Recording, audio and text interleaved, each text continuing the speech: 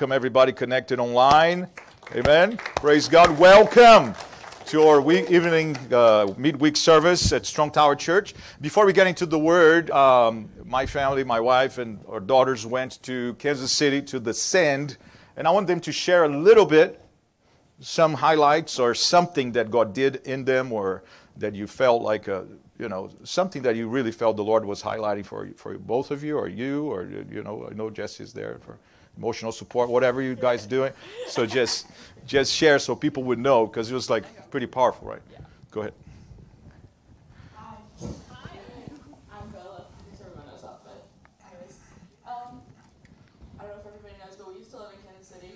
So this weekend was pretty like full circle for me, because I would say like whenever we lived there, I was probably about 5th grade when we started going to church IHOP there, and that's really where I started to learn about God.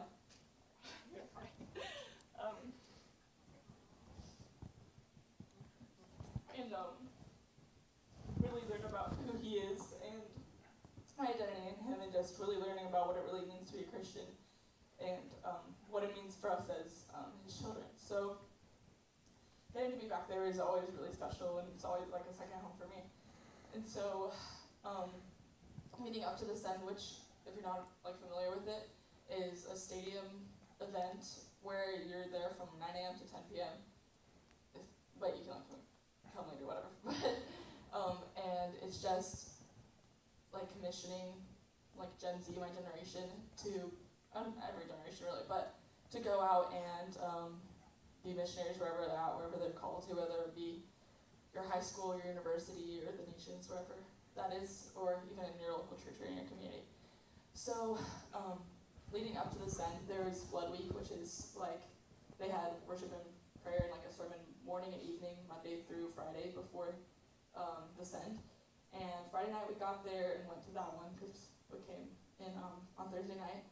And immediately it was like you're surrounded by people who love the Lord, and you're already in the atmosphere that's been like prepared for you really to just soak in the presence of God. And so that's always really fun, and always is very encouraging as a Christian whenever you're not, like especially in a public college, not really surrounded by any other Christians. So just being surrounded by that and where people are like lifting you up. But yeah, and there we had a really strong time of worship, and then during the message it was really highlighted about like identity and our identity in Christ, and that was also highlighted throughout like the Send and that event that day. So that really stuck out to me about how we should live as believers, and being set apart from the rest of the culture and living differently, and what that means for us, and just standing in truth even when it's difficult. And personally, I always felt like my calling was wherever I'm at is where I'm supposed to be serving, and wherever I'm at, I'm going to be sharing the Word of God and sharing the love of Jesus. So whenever they were talking about like serving in universities and stuff like that, it really touched me. And yeah, so I just feel encouraged, and I feel like I'm heading in the right direction of what I need to be doing for, I guess, the next 3 years that I'm at my school. So that was really cool to see how God, I guess, reminded me also like words He's given me in the past, and Him confirming it this weekend was really special. And yeah. Amen. Good job. Yeah. Thank you. Amen. Amen. Jess? Yep. Good. Yes. That's everything that Bella was saying. I was just thinking about how cool it was to see so many people my age, all like gathering together, like literally thousands upon thousands of people in one place to worship the Lord, when it seems like you're alone or in a small group of it when you're just like in your community, but seeing so many young people wanting to gather and worship and be sent out was really encouraging to see. And there were words that I had heard when we were at IHOP and things that I felt like were on my heart since then, that I kind of, like she said, like came full circle for me as well. And like just verses that had stood out for me since I was like that age, 5th, 6th grade, and seeing how that is coming to fruition in how our generation is supposed to serve the Lord and be discipled and go out into the community and share his gospel. And like there's one verse that it's a verse they talk about fairly often at IHOP, but like there's a lot of things that culturally at IHOP are not cultural norm.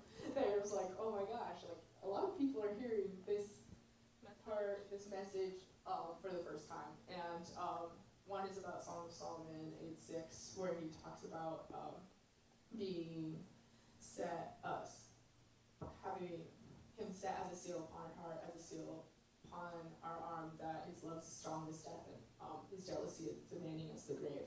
And how that connects to the first commandment to love God with that kind of zeal and love people in that way.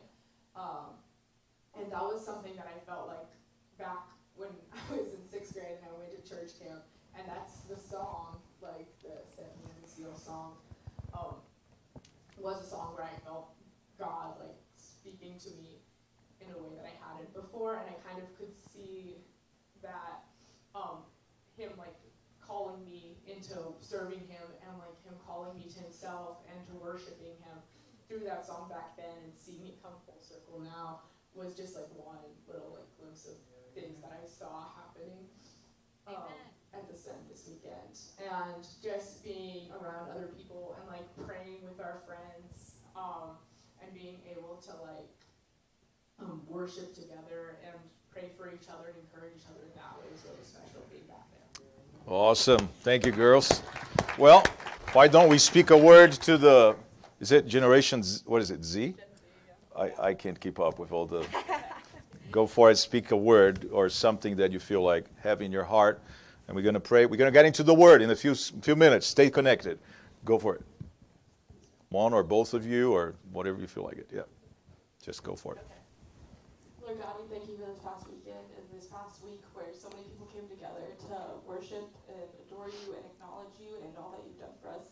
Lord God, we just declare this word of identity over our generation and over our nation, Lord, that people would return back to you, that you would turn the hearts of the sons back to the fathers and the fathers back to the sons, Lord, that you would just come in like a flood into our nation, into our churches, into our communities, Lord, that your love would be poured out on them, Lord, and they would come to know who you are and who they are in you, Lord, that they would, you would redeem people's stories, and that you would just redeem a generation, God, that is supposed to be the post-Christian generation, Lord, that they would be the new Christian generation, that they would come in and stand firm on your word, and they would stand firm on who you are, Lord God, and that they would just bring in new souls and new people into the kingdom of God, that we would make your kingdom on earth, Lord, that as is in heaven, on earth, Yes, Lord. thank you, Lord. Lord God, I just declare that over our nation, over our city, and over our church, Lord, that your will would be done, and that we would just be able to show the Father's love to everybody that we come in contact with. Amen. Yes. Yes. God, I ask that, standing on this word, Lord God, I ask that you would continue to partner with our generation, Lord God, that your spirit would continue to manifest itself in new ways, Lord God, and that signs would follow the believers, Lord God, and people would continue to turn their hearts to you, Lord God, that the few thousand that were there would become a few million, Lord God. And I ask that you would continue to burn the seal on our hearts as we move forward, Lord God, and that we would be committed and disciplined and wanting to share all that you've given us and the freedom that we have in you in the gospel, Lord God. And I ask that you would be with us, Lord God, that you would strengthen us in our connection to you, Lord God, and that you would strengthen us as the younger generation would partner with the older generations, Lord God, and that we would work together as a family of God, Lord God, and that the bride would be prepared, Lord God, that your church would be made pure, Lord God, as we come together, and that we're purified together, Lord God, and that the things that are currently blinding our sight from moving us closer to you and moving us closer to each other would be washed away, Lord God, and that we would be unified as a body, Lord God, and that we would be unified in our love for you and the people around us. In Jesus' name. Yes. Glory. Thank you. Amen. Praise God. Isn't that good? Praise God. That's why we do what we do. Yes. Good word, girls. I mean, you guys could preach. Amen. Are you ready for the word? I got a very interesting title today. I will continue what we started Sunday, but let us pray before I get into it. So, Father, we thank you once again for the privilege that it is to share your word. And I pray, Lord God, help me communicate with clarity. I pray that you would, just as it was said already, prepare our hearts, minds, ears, eyes to see, hear, and understand. And I pray, Lord God, that you just think through my mind. Use my vocal cords and burdens be removed, yokes be destroyed. I pray, Father God, that you would not only hear, but everybody that connects through internet and Facebook and YouTube and all the platforms, Lord God, that they would be blessed also. In the name of Jesus. Are you ready for the title? It is not about you, boo.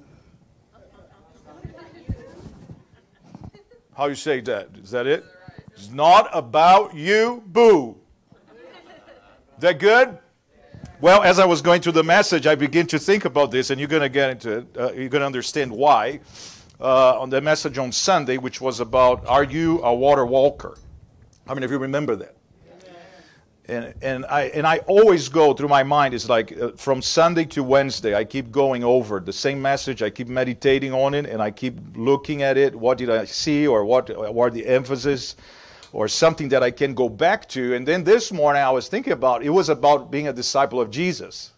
Can you say amen? But I started to see from that perspective that if it is not about us individually, in a church, I mean, this is the main thing when people are going to church or church shopping, which is an expression very different from us and our culture in Brazil. But it's like, isn't that how they say church shopping? When they're going to go look for a church. It is like people usually don't go and usually it's like, what does this church has to offer me? Is that right? Or what will I be getting here if I come? It is never like, how can I serve? What can I do?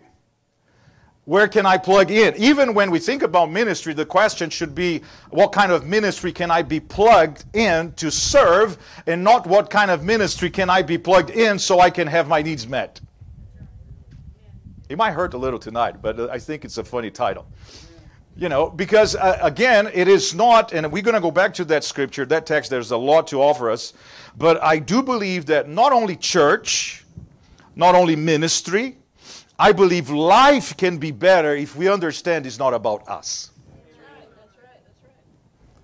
But, and really, I would try to be very practical. Marriage is the same thing. What can I bring to the marriage to make you better instead of, you're not making me happy?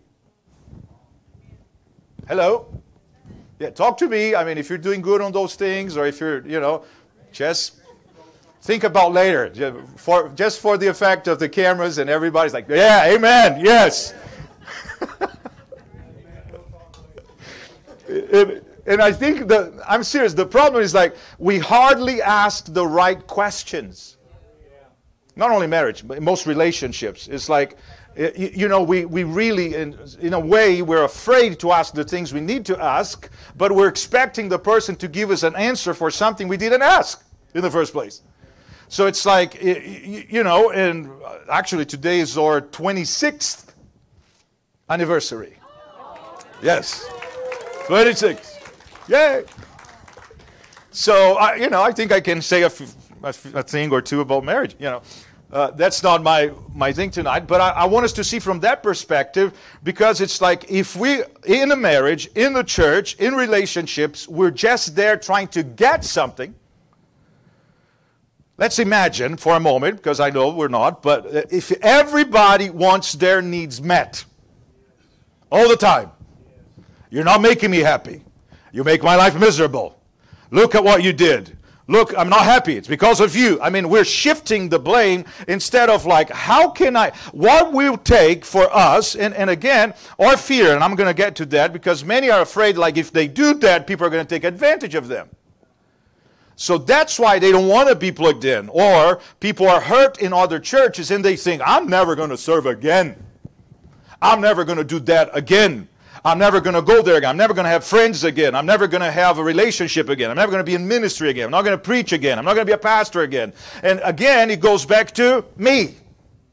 Me, myself, and I. Right? So friendships, I mean, so those things, and we could stay in each one of those. I just put a little bit so we could see. It is like, and I try to do this in our marriage. It's like, even when we go through some challenging, it is like, if I say I'm sorry and that is not enough, what do I need to do for you to realize that I am sorry? Because, I mean, you know by now, and most of us here, you guys are, you know, we're just babies getting married here. Like 26, some of you like 50, 40, you know. But the thing is like, if I'm trying to communicate something that for me it is for real, but the person does not understand, I need to go an extra mile and say, wait a second. What do we need to do to get this thing behind us? Because usually, I was talking to my wife about this today. You know, I am trying, really. It is like, it takes discipline because, you know, it was a huge, you guys have no idea how it's a shift to go from being an evangelist on the road 7 months in a year, then becoming a local pastor. I'm not saying I don't like it now, because I do, I enjoy it. But at first I was miserable. Because to me, like going to church on Sundays for an hour at most, it was like, this is not serving Jesus. No, I'm sorry, this is me, okay? But for someone that's used to go to church from Monday to Monday, and our services last at least 2 to 3 hours, and then you go a Sunday morning, and people call that going to church, I thought it was like backsliding or something. I'm serious. You know, so it was different, but now I see that there is more to it than just coming to church 1 or 2 hours on a Sunday. You know, and then for me right now, which is only 4 years that we're here, every time, every moment I can spend with each of you, it becomes ministry. Amen. When we're talking, when we're going out, when we're even playing a game, or when we're eating together, when we're having breakfast or brunch or lunch, or those moments right now is like, no, this is ministry. And you can gear the conversation towards that instead of being just like spending time together. Amen? So that's where it got me thinking on those things. It's like something's got to happen, and we're going to go back to the scripture to see it, where it's not only about us. In a relationship, and again, there is moments to laugh and to enjoy and to have fun, but it's like, what can I do to help you? I'm serious. It is so satisfying when we understand it's better to give than to receive. And when you're looking constantly, I'm not talking about a burden when it's like, oh my gosh, I got to serve again. No, it is like finding ways where you know that it's like, man, if I do this, and sometimes it's like you see a need and you're thinking about why nobody's doing something about that. Usually that's how God deals with you, right? It is like, I mean, let me use the example like, I don't know, the speaker is a little bit shifted to the wrong side and you go crazy about angles, right? So in your mind it's like, man, that speaker would be so much better if it was 10 degrees to the left. And I'm like, I don't care about the angle as long as the sound is coming out. But for you it is that important, but you're thinking, who could do it? Now, if you have that clinical eye to see something like that, you should be doing it. God gives you a burden for a reason. You know, we're going to have our picnic at the end of the month. Yes, we're going to have our picnic. So it is awesome. We do it once or twice a year, you know. And then, I mean, Lee and Barb, I mean, they really embraced it. It's like, Pastor, we got it. You know, and so they saw the need. They want to serve in some way. They feel good about serving. It's not like, oh my God, picnic is here again. It's only once a year or twice, right? So we use those moments and we see, how can I be a blessing by doing that? And if you feel like you want to help, yeah, talk to them, connect to them. It's like, what can I do to help? It is not like, yeah, man, I'm going to do it, and I will be there, and I'm sure I'm going to be fasting for 3 days so I can eat a lot. I mean, it's it has to be a different approach in everything. If we approach from the perspective of, it's not about me. It's not about you. It's not about us in the sense of, me. So ministry, marriage, business. I mean, it's like, this thought came to me just a little ago. I was thinking about, because I'm really against the culture now that you go to a kid's game and everybody gets a trophy, even if they don't win. I mean, I'm sorry. I know some people might don't like that because it might hurt some kids' feelings. If you lost, you lost. Period. That's how it is. It's like, no, I didn't get a consolation prize because I was a good, slow child playing basketball. No, because I couldn't shot. So we don't have your heart broken. No, it was bad. I was bad. You don't get a trophy for that. So I think we want the rewards, but we don't want to put the time in. We want the benefits. We want the perks. We wanted, yes, the blood. Yeah, what can I get it? I mean, when we went to see the colleges, which we went to 1, 2, 3, or 3 or 4, 3, right? We went to 3. I mean, amazing. One college better than the other. It's like, yes, they are offering you all that, but they're expecting you to study. Ha! Look at that. Really? I got to study to get all that? Mm-hmm. So it is not just like, and I mean, some of those colleges are amazing. Or the same thing with the scholarship. In order to do the scholarship, or to get a scholarship, you're going to have to apply it. You're going to have to apply yourself. You're going to have to do certain things in order to tap into that reward. Yeah. So it is like we're expecting too much. With this message, when I see it, it's like we're expecting more. It's not saying that God is not okay for us to have more. Yeah, I don't have a problem with that. But I believe that the order is not correct. God is expecting us like, yeah, you give. Then let me work. You do your part. You serve others. You pray for others. You be nice. You be Christian. Then let me deal with the reward. It's not like, okay, God, you promised your word. Good measure. Press down, shake it together, run it over. It's like, he knows that. It is the fact of how can I not. It's like after a while, you don't even think about if he's going to return or not. He will. We know he will. But I'm not doing because of the reward. I'm doing because it feels good to do it. It feels good not to think about yourself all the time. And so that's how it is. And I tried. I'm not saying I get it right all the time. I'm not trying to put myself on a pedestal here saying, oh man, look how he does. No, I try to find moments. I try to find opportunities where I can think or bless or be an encouragement to somebody else.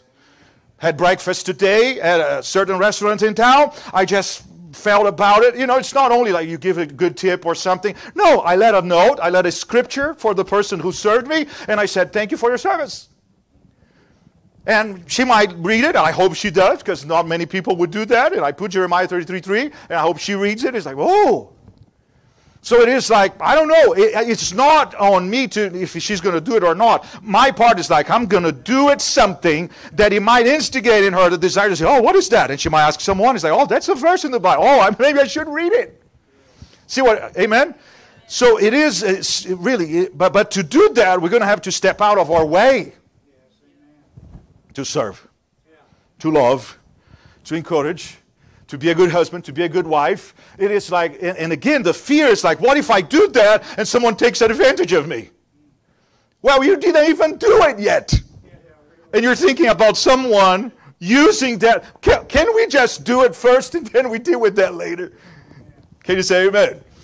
So that's what got me thinking about this. It's like, no, we have to get back to, acts of kindness. It's just serving one another and being a blessing to one another and having, and that's how it is. It's like, how can I make somebody else day or moment? Because sometimes we don't have a lot of time, but we have that little moment. It is like, and sometimes it's a phone call, sometimes it's a recording, sometimes it's something like, I'm going to do it, I'm going to pray for you right now, I'm recording this, and I want you to listen, and then when you see that people do that, it's like, man, I don't even know him or her, and then it's like, yes, that's what it's all about. It's like, Jesus was trying to instigate in his disciples, it's like, it's not about you, boo. Because it seems like every time, I mean, I said that Sunday, they had a huge appetite. Everything they're going to look for food. They're going to go buy some bread or going to go buy some food. And Jesus is there ministering to the woman at the well. It was needed for him to go there. So, I mean, there were several things. We have that message online. You know, but then the disciples come and they're like, after they came because they went to buy food for themselves. There's always this thing like, I'm hungry. Right? Which is, it's like, wait a second. We're going to need to curb our appetite. And I'm not only talking about, you know, eating, but curbing the appetite of whatever it is if we're going to serve others. Amen. Otherwise, we're missing an opportunity, a moment. Church, sometimes all we have. That's why I really encourage my kids. When they talk about, you know, I try to balance it out. They go and they have fun and they spend time with their friends. Anytime they say, Dad, do you think we can go and to this conference or to the city or to whatever it is that is related to God, I'll make it happen. Amen.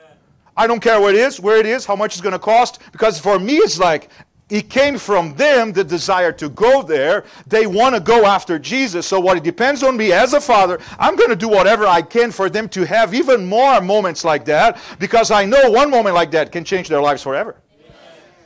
You know, now we know that whatever happens at the stadium, that is not life. It is just like going to an NFL game, which I've done a few. It is like, yeah, they prepare the whole year for 16 games a year. Is that it, 16? Yeah, okay. If they go to the finals, a little more. You know, I know the NBA is 82, but then there's a, you know, and I know I think the longest one is baseball, 120 games. You know, but that's the thing, though. There is a preparation for that stage so they can demonstrate something that nobody saw that they were doing all year long. When you talk about IHOP, I mean, those guys that they are playing there, they have to commit for 4 hours a day worshiping Jesus. And then when they play one key, you feel the glory, right? It's like, oh my gosh, how do they do that? Yeah, 4 hours ministering for 3 people. Or 2, you know, they do shifts of 2, right? They change. So, but that's the thing, though. We don't see those moments. What we see is when they come out in the stadium. We don't see what they go through to have and to minister to the audience of one. Yeah. So again, that has to be that, you know, that preparation. And the more, I believe, the more God exalts you, or the more God brings you up, the lower you got to go and more prepared you got to be. It is like, Lord, how can I make this better? So in communication, how can I communicate better, speak better, pronounce better? I mean, I'm serious. You know, it's not because English is not my first language that I'm going to speak English in any way. It's like, no, I really prize and I try and I want, and my goal is like, I want to be the clearest and, you know, speak in a way that everybody understands. Because I know, I mean, this is what I'm about. You know, it's like, well, how can I do something that I believe God called me to do and I don't invest time? Amen? But the goal is like, it's not about me, it's about being a blessing to others. So that could go to marriage, that can go to friendships. How can I help? Jobs. I mean, most people when they're looking for a job, they're already, I mean, one of the main questions people ask when they're looking for a job is how many weeks vacation I'm going to have a year. Can you work a year first? And then we talk about the week off or so. You know, so it goes back to, what about me? It's not about us. It's not about me. Amen? Do you see what I mean? So that's the thing, though. Now, let's go back. Matthew 14. Matthew 14. On that perspective, then, it's not about you. Boo. That tide is going to be so... Bella was about to testify here, and she looked at the title, she glanced over, she said, are you really going to say that? And I said, mm-hmm. And I said, is that okay? She said, yeah, I guess. But, you know, first point I think is very important. Jesus sets the example that it's not about me. Matthew 14:13 says, when Jesus heard it, and we know what we're talking about, when John the Baptist was beheaded, when Jesus heard it, he departed from there by boat to a deserted place by himself.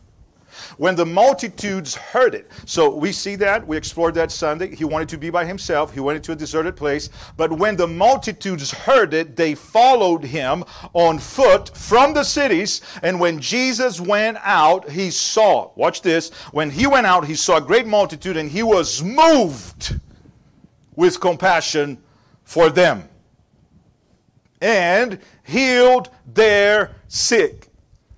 Now, we know that Matthew emphasizes that, but it's a pretty amazing when you do and you connect the Gospels, and you're going to see some very interesting things. Mark, the disciple Mark, he explains why he was moved with compassion. Mark 6:34. And Jesus, when he came out, he saw a great multitude and was moved with compassion for them, because they were like sheep not having a shepherd. Amen? So it was not just that he had compassion that 10, 15,000 probably people that were there, but he had compassion on them because he looked at them and he saw, man, they have no sheep, no shepherd. They have no one to be a pastor to them. So because they were like sheep, not having a shepherd, so he began to teach them many things. Matthew was just like he had compassion, he healed their sick. Mark said, yes, he had compassion, he healed their sick, but he was teaching them many things. Dr. Luke emphasizes what he was teaching. That's in Luke 9:11. But when the multitudes knew it, they followed him, and he received them and spoke to them about the kingdom of God, and healed those who had need of healing. Can you say amen? Amen? So you see, he had a need. John the Baptist was beheaded. He wanted to be by himself. He sets the example. It's like, okay, I'm going to deal. Not that he wasn't, because he went to pray by himself afterwards. But he put that aside because he saw his assignment in front of him. Amen. He's like, wait a second. This is why I'm here for. So not that, and I'm not minimizing. Every time I say that, I need to be careful, because I'm not minimizing pain. But sometimes pain can be something that is blocking you from seeing the bigger picture. You know, sometimes, even in our physical body, sometimes the pain, we deal with the pain and we don't go to the root of the pain, and the pain comes back a month or 2 or 3 months later, instead of us, okay, why is that happening? So the pain could be just a sign of something deeper, or something that is really like that needs our attention. Amen? So Jesus did not allow his pain to be, or what he was feeling at that moment, which I believe he wanted to mourn the death of John the Baptist, or understand a little more, or, there's several reasons we could give here. But the thing is, he put that aside. He looked at the multitude. He had compassion on them. He teaches them about the kingdom, and he heals everybody. Now John, he emphasizes why the people came. John 6:2. Then a great multitude followed him because they saw his signs. That was it. Which he performed on those who were diseased. I like to speak slow that word. It's not on purpose. Diseased. And it's not only a physical illness. When you go to the original, it could be anything that makes you be not at ease. Diseased. So, which he performed on those who were diseased, because they saw his signs. So you see compassion, you see teaching, you see kingdom, and you see something else. You see he provided for their needs. Amen? So, first one, Jesus set the example. Now, Matthew 14:15, when it was evening, his disciples came to him saying, this is a deserted place, and the hour is already late. Look what they said. Send the multitudes away. I mean, I think they were like, enough of too many people. Send the multitudes away, that they may go into the villages and buy themselves food. Number 2, needs, or special, or needs, or something that we have. Needs review our limited resources and how much we think about ourselves. Let them go so they can buy food for themselves. Enough. You already taught the word. You had compassion. You taught about the kingdom. You provided for them. Enough, Jesus. Let them go. Go, go, go. I'm hungry. Right? That's basically what it was. It's like, okay, I shared that Sunday. I do believe that. It's like, if we tell him we're hungry, he's not going to do anything. So we better tell the multitudes are hungry. You don't see the multitude saying they were hungry. You don't see the multitude chanting, "We are hungry." We don't see that. It was like the 12 were hungry. Right?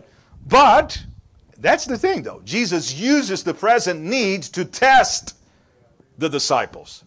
And I believe that whatever need, God can be using a specific need to reveal something, not to himself, because he knows everything, and not to the other people. When God uses a need to reveal something to who? Us. Because we got to understand, it's not about us, church. Look how John puts it. I mean, John 6:5. Then Jesus lifted up his eyes. He's seeing a great multitude coming toward him. He said to Philip, "Where shall we buy bread that these may eat?" But this he said to test him, for he himself knew what he would do. Philip answered him, 200 denarii worth of bread is not sufficient for them, that every one of them may have a little. Now, 200 denarii of worth of bread is about 7 months' work. Because a denarii was paid for a day's work. So we're talking about, like, roughly, 200 denarii would be almost 7 months. 210 would be 7 months. But 7 months worth of work. So right there we see it was way more than 5,000 people. It was 5,000 men plus women and children. Now, I think that is a key right there, because what are we willing to give so that Jesus can bless others? Because I believe one of the things on this scripture, it is like the disciples themselves were not willing to give to the multitude. It could be because they thought it was not enough. But I think that it goes deeper than that. It's like, if I give my lunchbox away, I'm not going to eat. See, it goes back to, it's not about you, boo. It does. It goes back to, no. I mean, Jesus was very clear, and when we see that, it's like they went out to see who had something that would be willing to share. Hello? Because it's like, I mean, I don't think, I've been in many places.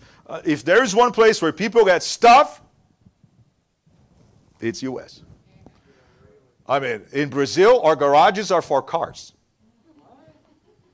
We used, and that's it. And we have fences and all barbed wires, and I'm not going to go into that. But yes, and here it's like, no. And then when the garage is not enough to keep everything that is not a car in the garage, we get a shed. In a bigger shed, and then we rent a storage unit. And things that we're never going to see again for a long time. And again, it's like an accumulation of stuff. I still remember, because when the kids were growing up and we were traveling, one of the things that was like really a God's, whoever invented the DVD in the back of your seat in the car. No, that man was inspired by God. Because we could not travel half of what we did, if it wasn't for that. But I still remember, because I never watched many of the VeggieTales, right? But I remember one of the VeggieTales was about Madame Blueberry. About stuff. And she would go to this place that looks like Walmart, and the music in the back. La da da da da, stuff. I mean, until she loses everything. But that's the thing, though. And again, it's like, how much enough is enough? Or why don't we turn the things, because some things, yes, some things is good to throw away. I mean, I always think that if you're going to sow something to somebody else, it's got to be a good seed. But, some things you throw it away, some things you could sell it, some things, but it's just there. And I think we need to be careful not to get to a place where we need more stuff. I mean, it could be a thirst, a desire for more. It could be lust for more things. And I need to have more. Or sometimes he gives us a sense of security. Well, I have that in case I need it. And then 10 years later, you never used it. So that means you never need it. Or if you need it because you have so much stuff, you don't know how to find it. Because it's like, I know it's somewhere here. I mean, wait a second. And then you got to fight through whatever you have. So it's like, No, I mean, again, it's like, He is. How many of you believe Jesus is our provider? Amen. And how many of you understand this, that money is not always the solution? Amen. They were in the desert place, so even if they had enough money to buy bread, there was no place open or that would provide that much bread at that fast. Yeah, I want to order some breads. We got this event going on, the sand, for example. It's like, yeah, how many bread do you want? I don't know, I think 15,000. Can you imagine? You go to a bakery and you say, and how long do I have to? Well, we need for like in 10, 15 minutes. That would be good. No pressure. Oh, man. It wasn't about them. Now, number 3, if we are to bless many, we need to know what we have, or at least what we have that we're willing to give. Mark 6:38 says, but he said to them, how many loaves do... Now watch this, right there, that's where I saw that they had something that they didn't want to share. But he said to them, how many loaves do you have? He didn't say how many loaves the kid has. The lad. How many loaves do you have? Go and see. And when they found out, they said 5 and 2 fish. It was his lunch. John 6:8. One of his disciples, Andrew, Simon Peter's brother, said to him, there is a lad here who has 5 barley loaves and 2 small fish. But what are they among so many? Amen. Now, here to me is the powerful principle, and I always go to because there's many different applications. Galatians 6:7. Do not be deceived. God is not mocked. Whatever a man sows, that he will also reap. I think Amplified says that and that only. For he who sows to his flesh will of the flesh reap corruption. He who sows to the Spirit will of the Spirit reap everlasting life. Now, the principle goes in a different direction, but the principle is there. Whatever you sow, we're going to reap. And let us not grow weary while doing good. For in due season, say that with me, due season. So, there is a season of harvesting. And let us not grow weary. So, to me, everything that is in the words, there's a reason to be in the Word. If it says let us not grow weary, it's because we're going to get weary. Sooner or later, we're going to go weary of doing good. For various reasons. And sometimes it's like you do good for someone, and later on you find out they didn't even deserve it, or they throw whatever you gave them away. Then you're like, see, that's why I don't give it. So it is like, let us not grow weary while doing good, for in due season we shall reap if we do not lose heart.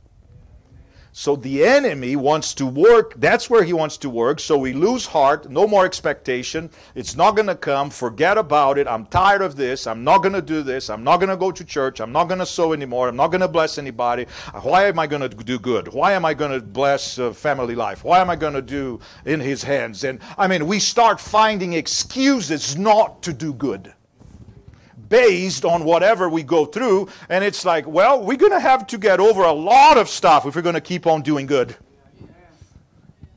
And to me, it's like, I think one key, which I had in me since I was in Bible school, is like when you do it as unto the Lord. So it's like, yeah, I want to do it to bless my kids, but I want to do it to bless it unto the Lord. When I was in that house that I was, the family was not believers. They had 15 gods all around the house. And, it was a challenging. And I felt like I want to be a blessing to them. This is like 94. And I started cleaning the house. I wasn't doing just because I wanted to see the house clean. I wanted to do it because I wanted to be a blessing to them. Which later on, the husband thought I was his son reincarnated. And let me be very clear, I don't believe in reincarnation, okay? So you don't say, oh, so he'll be... No, I don't. I'm just saying, because he would come, and he was a big, strong dude. He would come and hug me to break my ribs, like... And he would call me his son, oh, my son! I knew he would come. And he would hug me, and I was like, oh my God, what should I do, Jesus? Come back, Lord. Yes. Rapture, now, you know. And his wife was behind him, and she would, I mean, I still remember her little face, and she was like,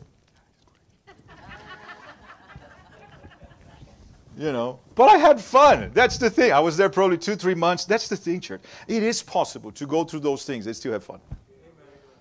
It is. I mean, I would come in the middle of the night. I know it was an age thing too, but I mean, I think by now you see that I really try to enjoy everything I do. I don't always do it, but I tried. And when I do it as unto God.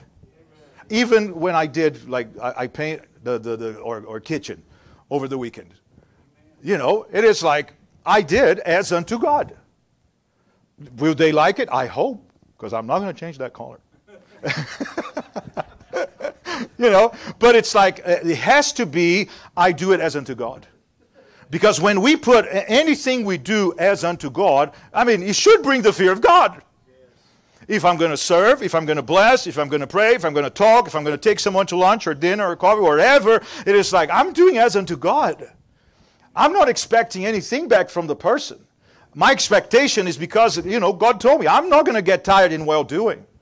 Some people don't deserve it. Yeah, so what? I'm going to continue to do it because God loves the cheerful giver. And I'm really excited to give. You know, I said something Sunday was like a revelation. You know, when my dad said, are you out of your mind? I mean, that was a revelation. And I said, yes, Dad, I am out of my mind. And I never went back to it.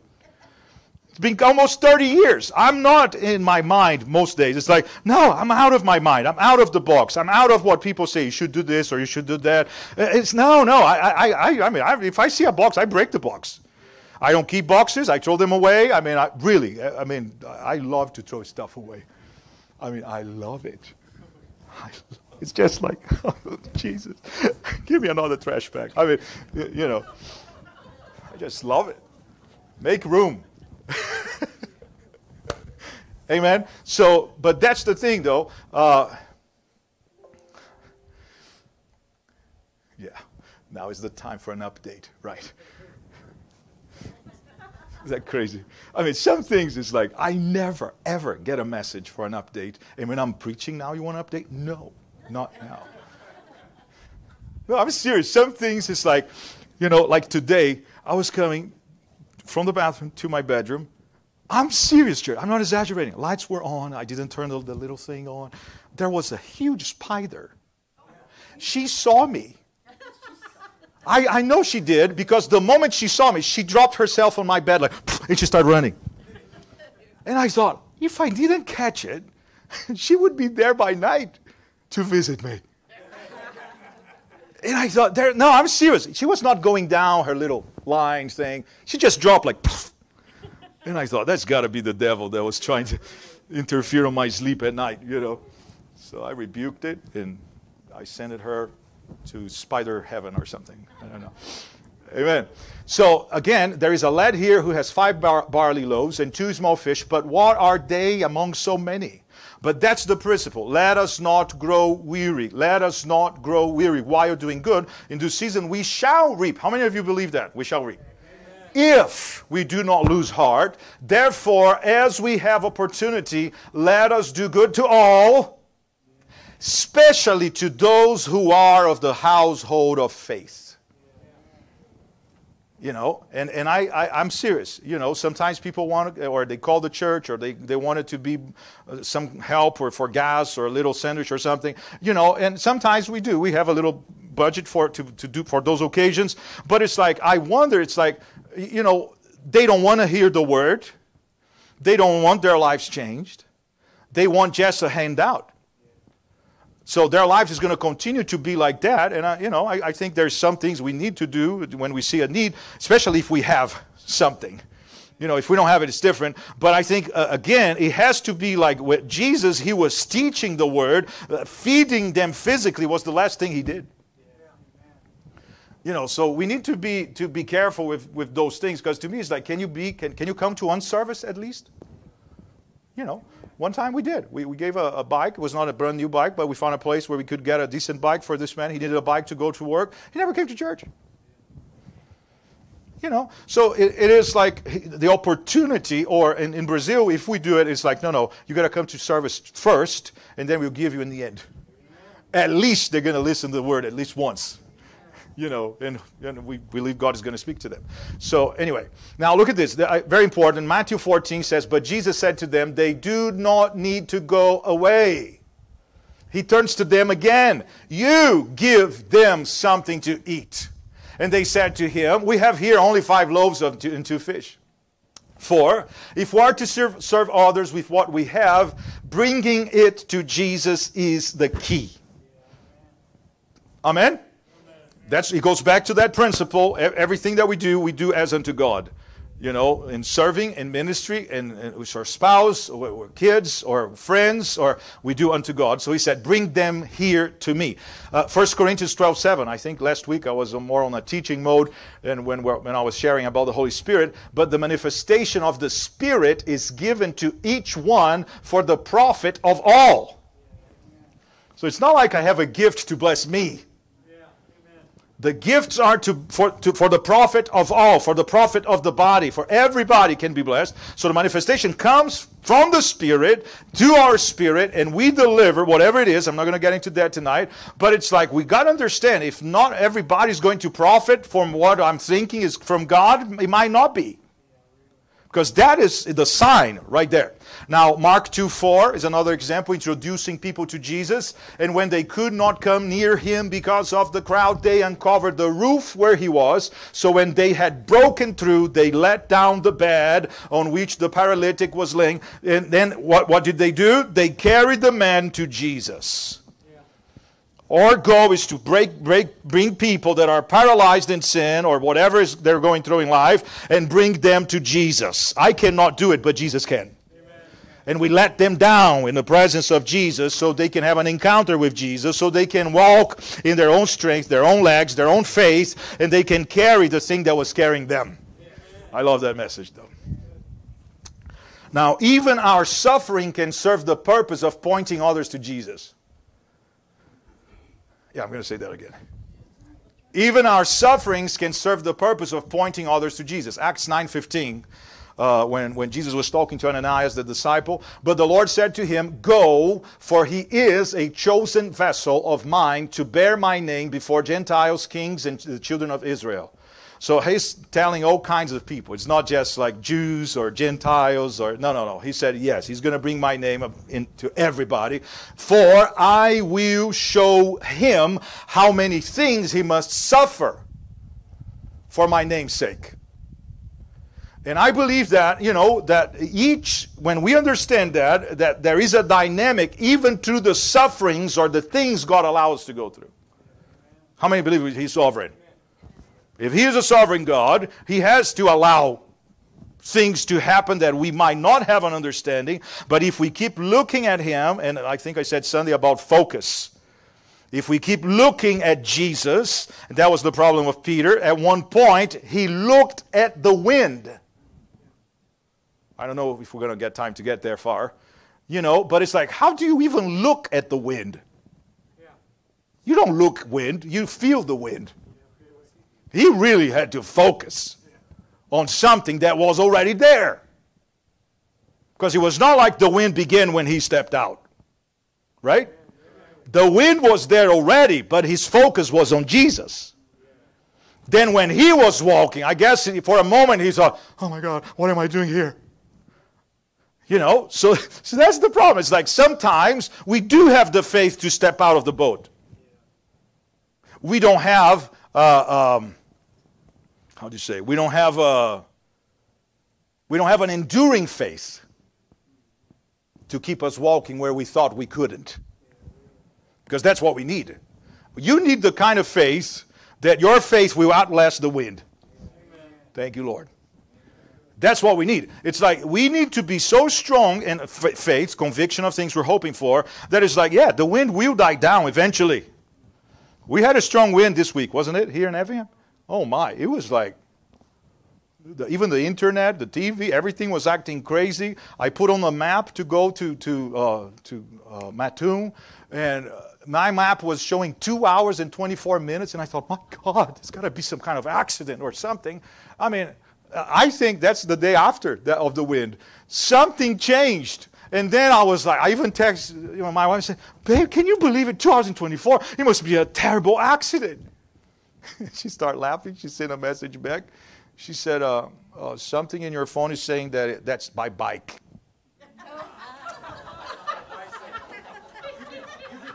By bicycle.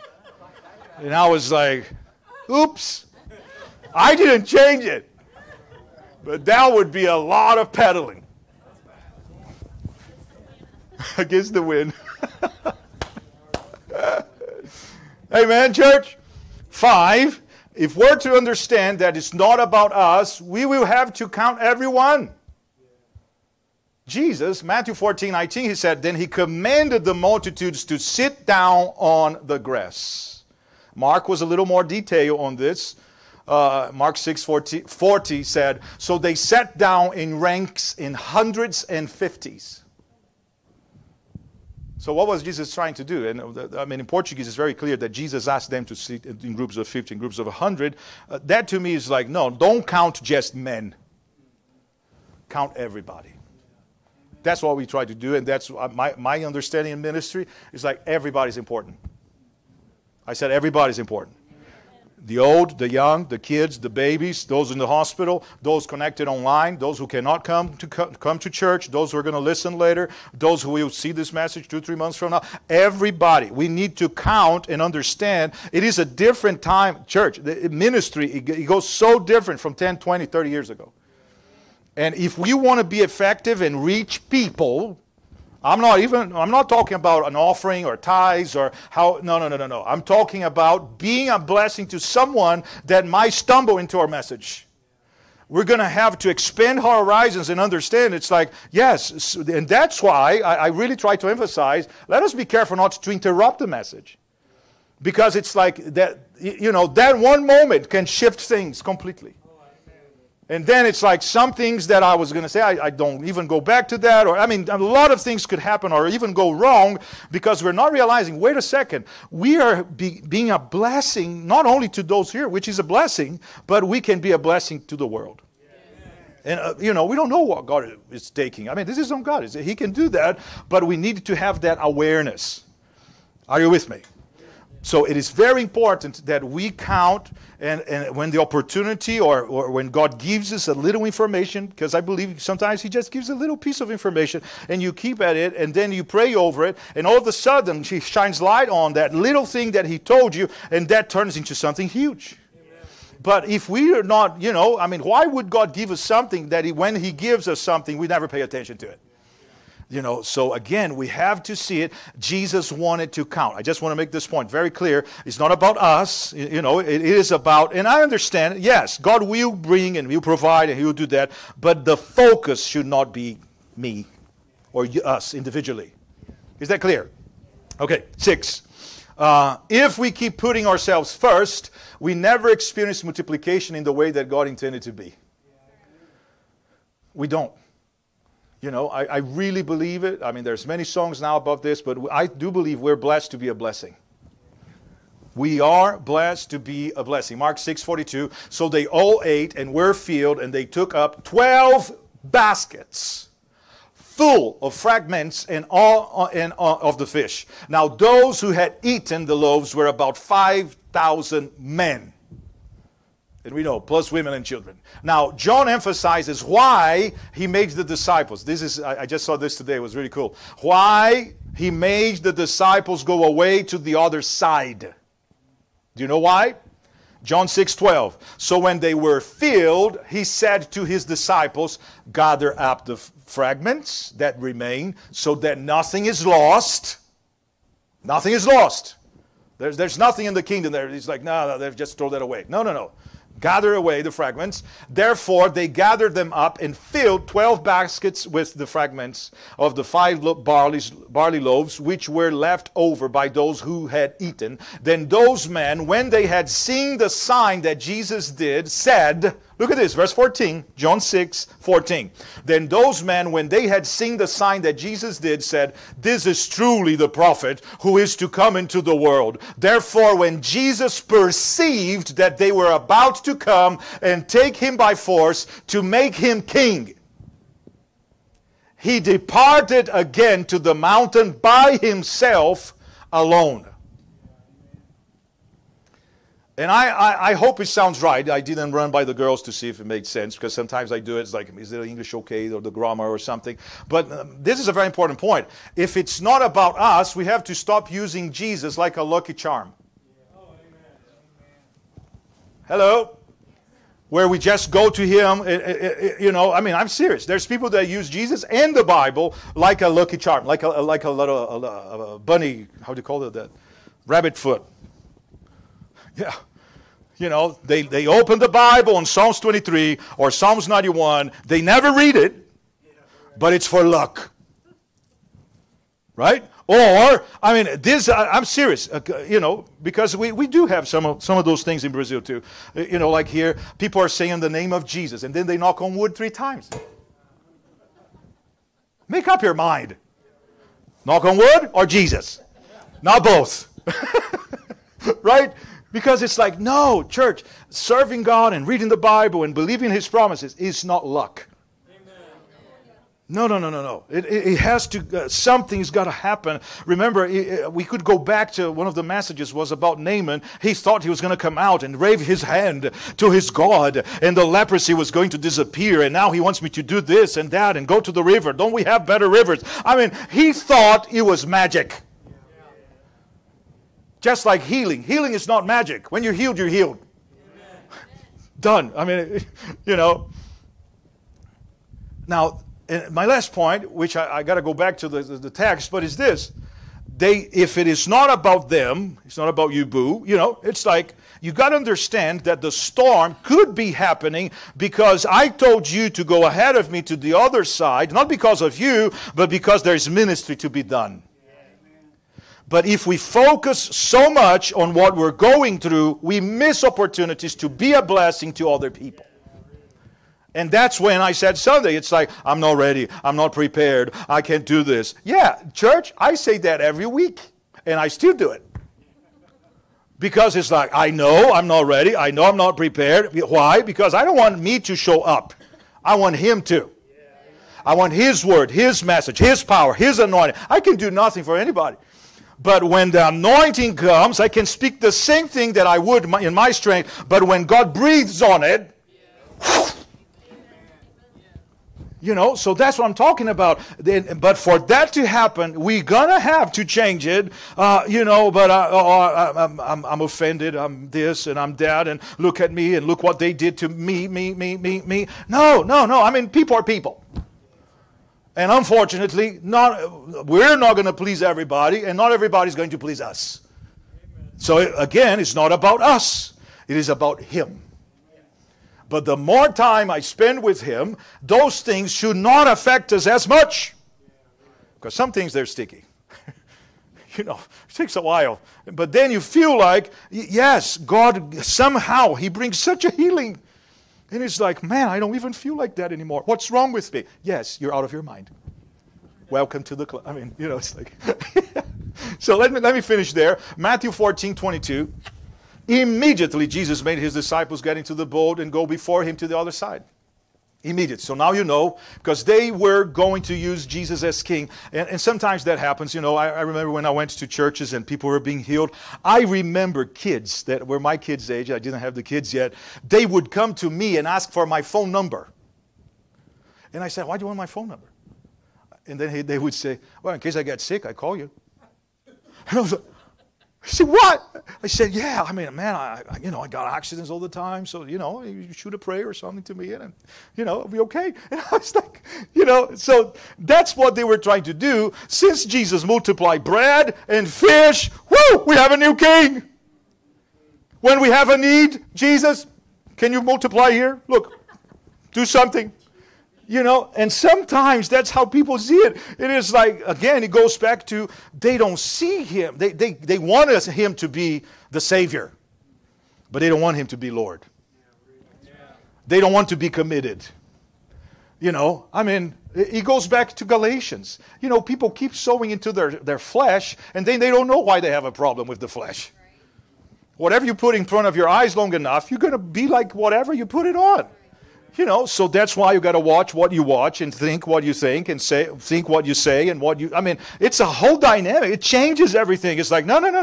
It's not about me. It's about him. So if I'm going to watch something that is going to interfere with my relationship with him, I don't want it.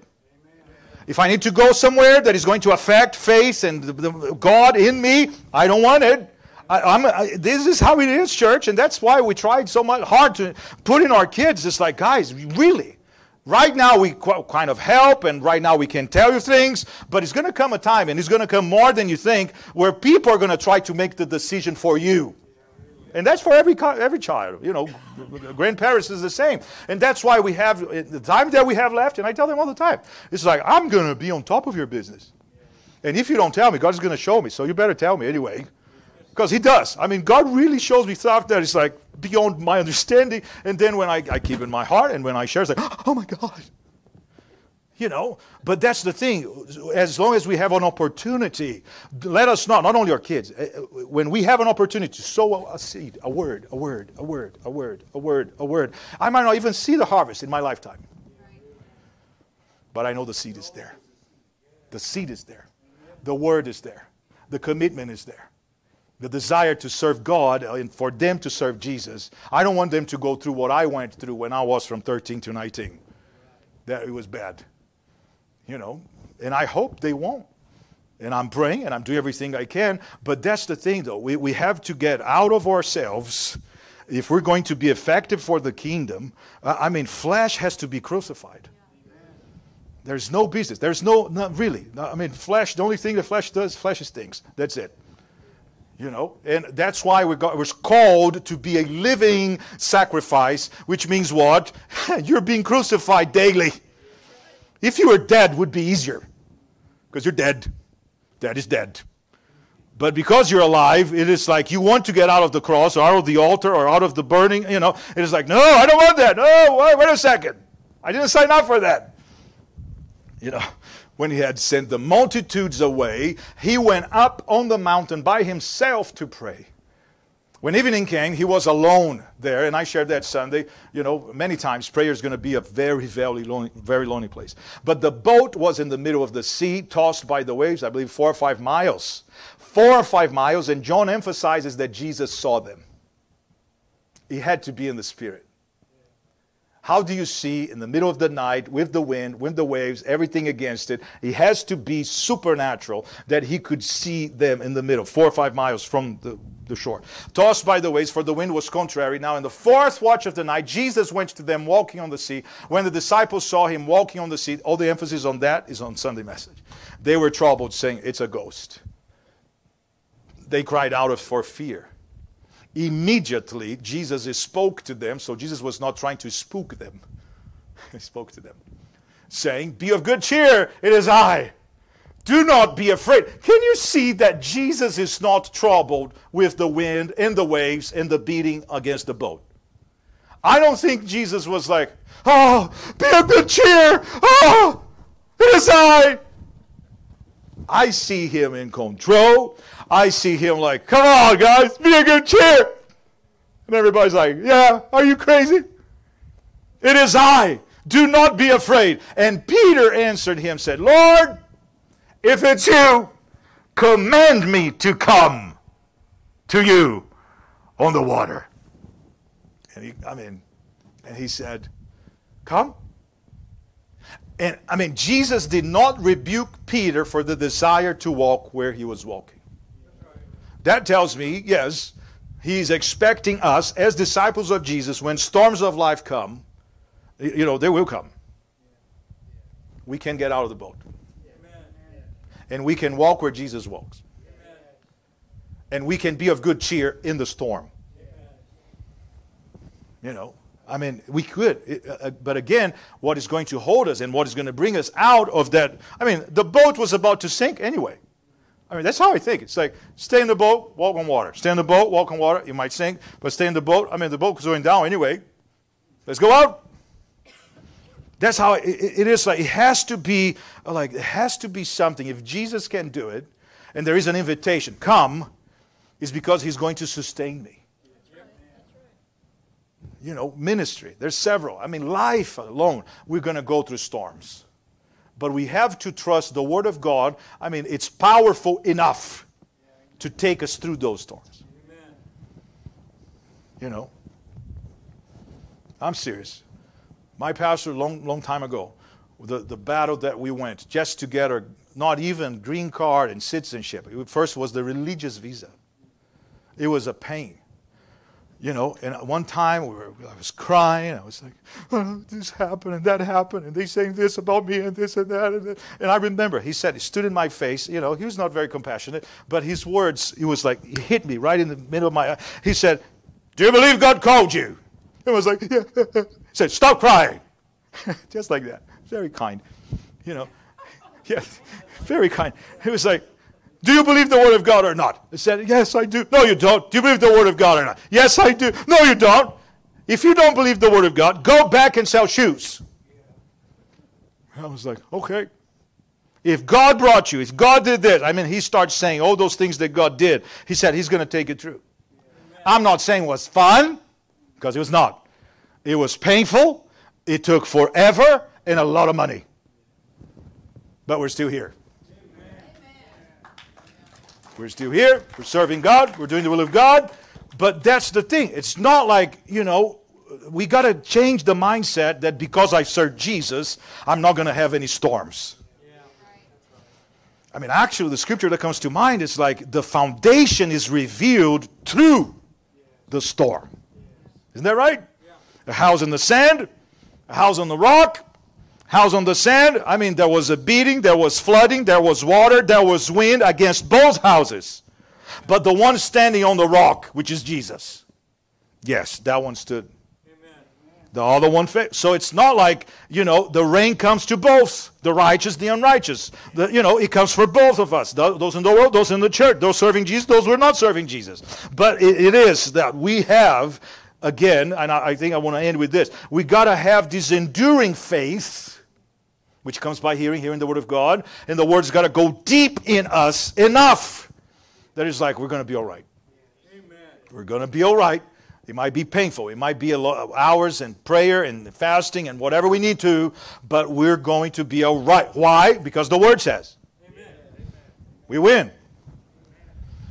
So, again, so he said, come, and when Peter came out of the boat, he walked on the water to go to Jesus, but when he saw the wind was boisterous, he was afraid. Beginning to sink, he cried out, Lord, save me. Immediately, Jesus stretched out his hand and caught him and said to him, oh, you of little faith. Now, see, if little faith takes you out of the boat, makes you walk on water, that's not bad. But it was little, because it was not an enduring faith. Why did you doubt? And when they got into the boat, it would be like, you know, when God calls you to a ministry or something overseas or do something you've never done, and then you're so excited and you obey God, right? I mean, that's pretty much it. You obey God. And then when you're walking on water, doing the supernatural, healing the sick, a few months later you realize, oh my God, how can I do this? And you look at the circumstances and you sink. It is like, you know, I mean, you're walking on water already. So what? Continue.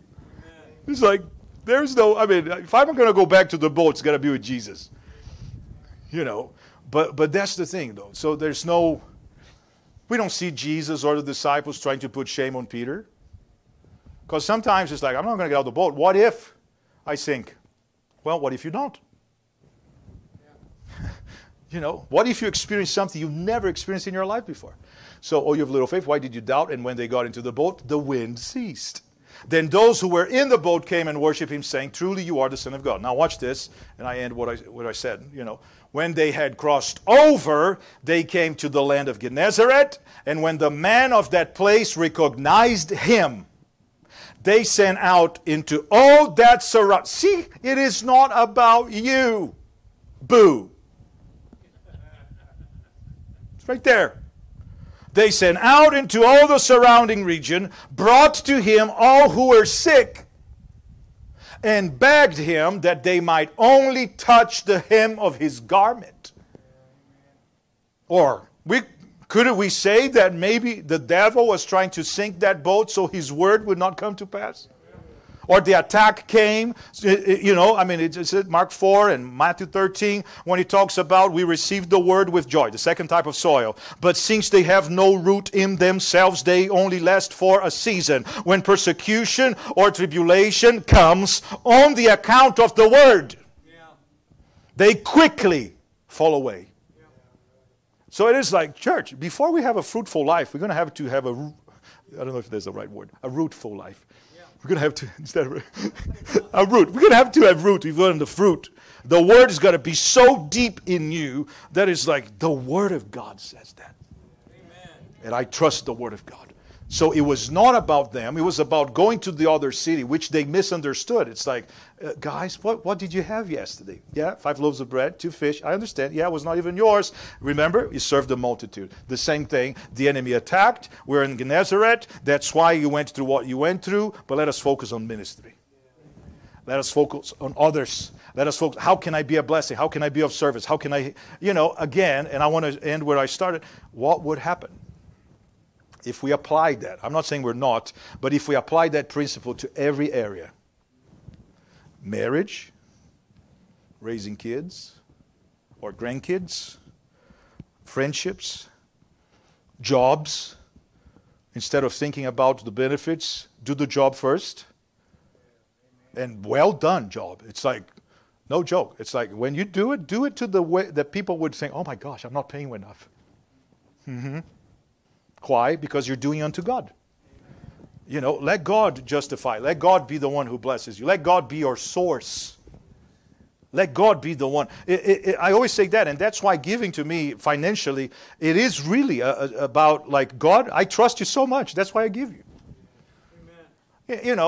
And I've heard so many testimonies and people always giving 10% for I don't know how many years, and then I put 1% more. And I'm like, who is counting?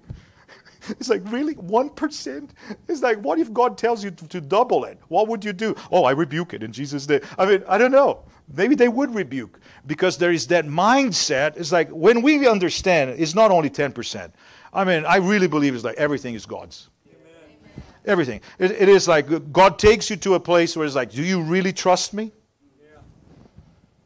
And then you're going to know if you trust him or not when he tells you something that you would rebuke. Because that would be like, oh God, are you sure? Were you blessed tonight? Amen.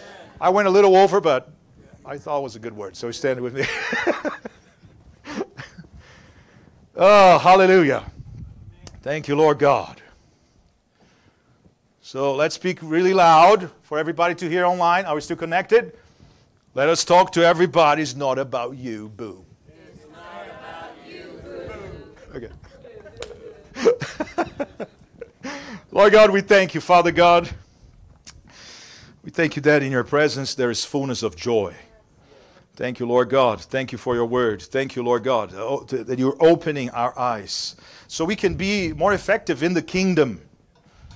I'm sure, Lord God, everybody here, everybody online, this is our desire. Lord, we talk, we sing about, this is our desire. Lord, to love you, to serve you, to do things in ministry. But Lord, it has to be focusing on you and not on us. So I pray tonight and I ask you, Lord, for the moments, because they might have happened, but that you would forgive us for the moments that our focus or the focus was on us and not on you. The focus was on us and not on other people. Father, in Jesus' name I pray, and I'm really hoping and declaring this over our church.